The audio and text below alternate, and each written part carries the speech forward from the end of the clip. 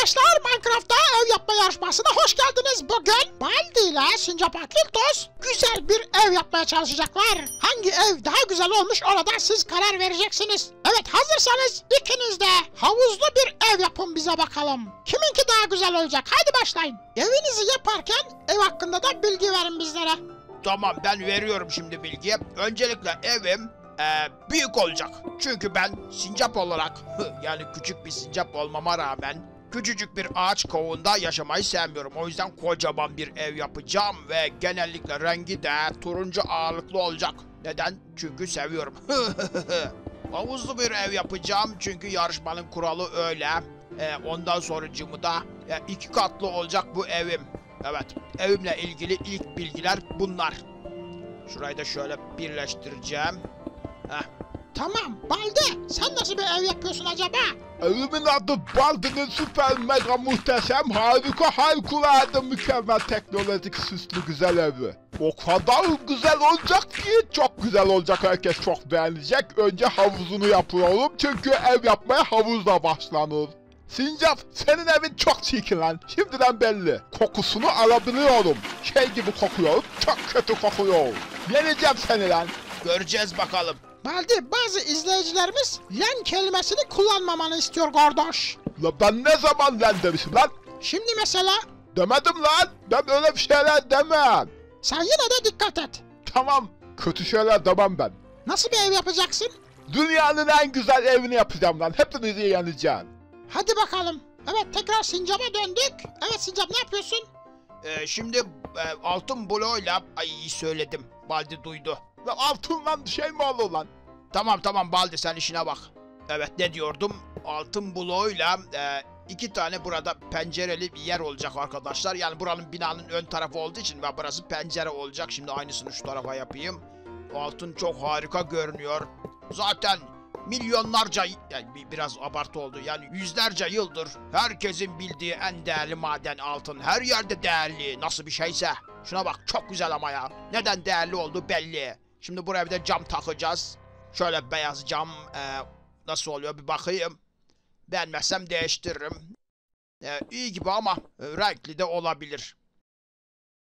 Benim evimin kenarları, yani direkleri karpuzdan olacak. Çünkü karpuzu herkes sever. Karpuzu sevdikleri için karpuzdan evimi de sevecekler. Karpuzu sevmeyen kimse yoktur lan.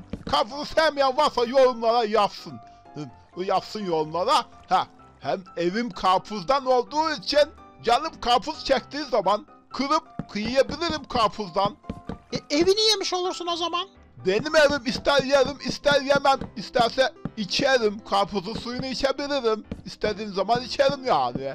Doğru, senin evin, istediğini yaparsın. Harika oluyor yalnız ha, çok güzel oluyor. Şöyle dolduralım, sonra da kıralım çünkü çok doldurmuşuz. Bu tarafa cam koyacağım, cam. Evde cam olur. Cam pencere demektir. Pencereden ışık girer. Işık olmazsa evin içi karanlık olur lan. Işıksız, camsız, penceresiz ev mi olur? Cahil sincap. Bu tarafa da aynısını yapıyorum.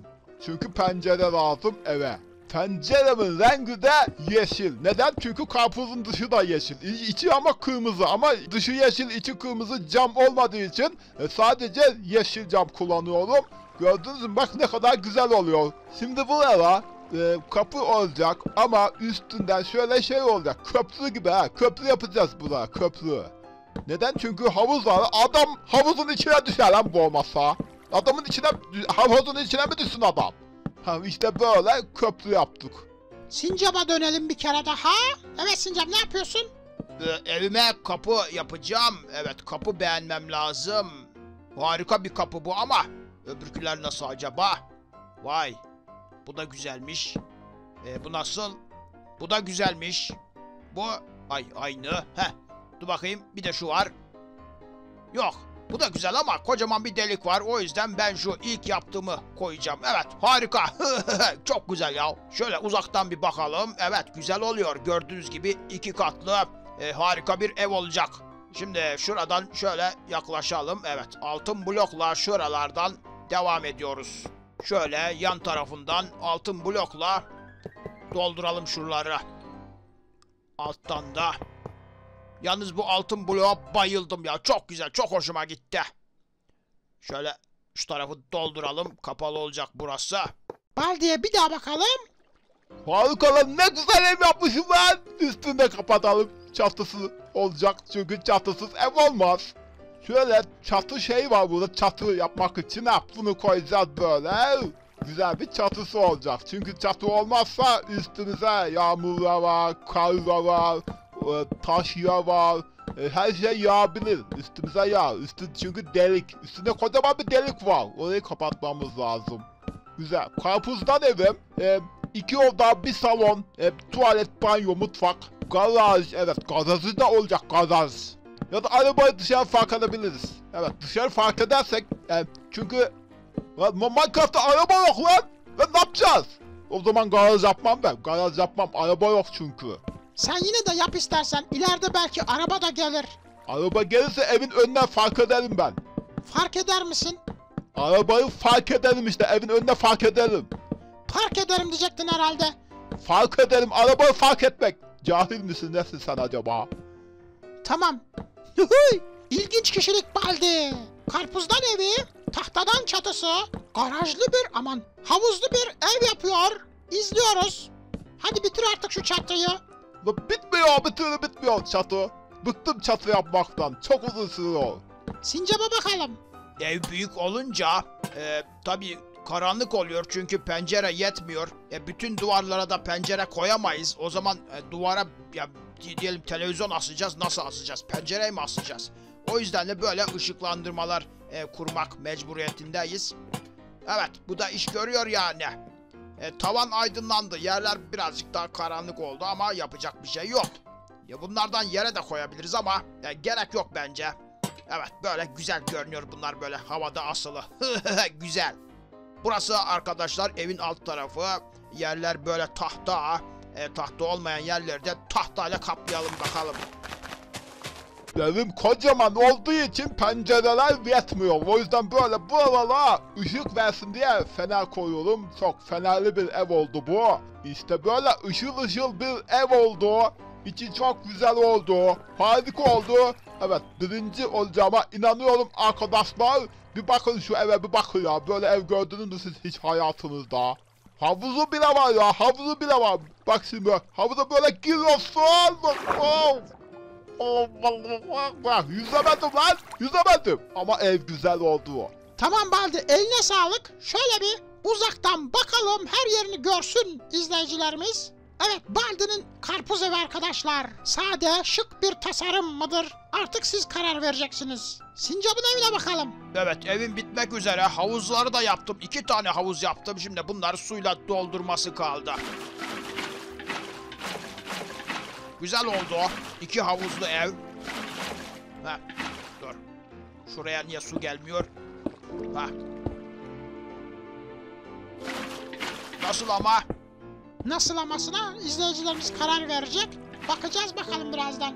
Evet, evim işte böyle evim. Şimdi 2 havuz arasındaki bölgeyi şeyle dolduracağım. Tahtayla ama bu tahtadan değil. Öbür tahtadan dolduracağım. Baldi'nin evi bitti. Sincap, biraz acele etsen iyi olur. Tamam, benimki de bitti sayılır. Şurayı da şöyle tahta koyayım, bitiyor. Güzel. Güzel işte, değil mi? Bilmem, bakacağız. Tamam, bakın. Evet, bitiyor. Bitmek üzere. Ve işte bitti, evim bitti. İşte evim. Tamam, biz bir içinden dışından bakalım. Harika ya. Bence bir sincap için gayet geniş bir ev. Şimdi alt kata bir gösterelim arkadaşlar. Tavanda böyle lambalar var. Bayağı geniş hakikaten. Güzel. Tek oda, yani kocaman bir salon diyebiliriz buraya. Şimdi üstüne bakacağız. Şöyle çatısı böyle. İçi de bakın, buralar altın blok, görüyor musunuz? İçi de böyle arkadaşlar, 2. katın iç kısmı. Bayağı ışıklı. Güzel. Yani tabii ben yorumda bulunmayacağım, siz karar vereceksiniz. Baldi'ninki mi yoksa Sincap'ınki mi daha güzel olmuş? Kararınızı yorumlara yazın arkadaşlar. Ev yapma yarışması gelsin istiyordunuz. İşte ev yapma yarışması geldi. Beğendiyseniz daha fazla isterseniz tabi yorumlara yazın, bol bol like atın. Evin dışında şöyle gösterelim. Tamam, bu kadar yeter. Arkadaşlar yorumlarınızı bekliyoruz. Daha fazla ev yapma yarışması için videoyu beğenmeyi unutmayın. Hadi yazın bakalım. Sincap'ın mı yoksa Baldi'nin mi evi daha güzel olmuş? Kazananı siz belirleyeceksiniz. Haydi hoşçakalın canlarım ciğerlerim.